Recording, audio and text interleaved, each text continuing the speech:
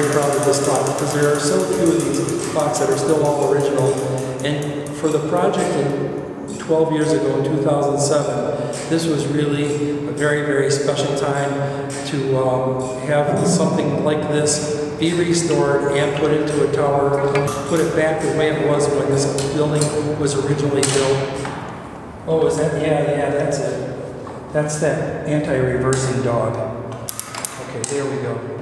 This clock is made by the E. Howard Company in Boston around the turn of the century, 1900 or so.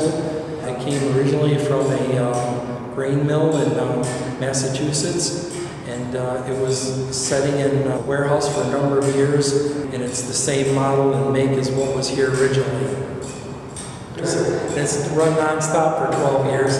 You think about that, that's a lot of time, and it ran a lot, many more years before that. So twice a year we have to reset the clock, and when we do that we also lubricate the clock, and we take the escapement parts out, and we clean them very well, and we put them back together. We do it as meticulously as we can, and then we reset the clock to the proper time. So in the spring we move it ahead 1 hour, and then in the fall we stop it and wait for an hour before we start back up again.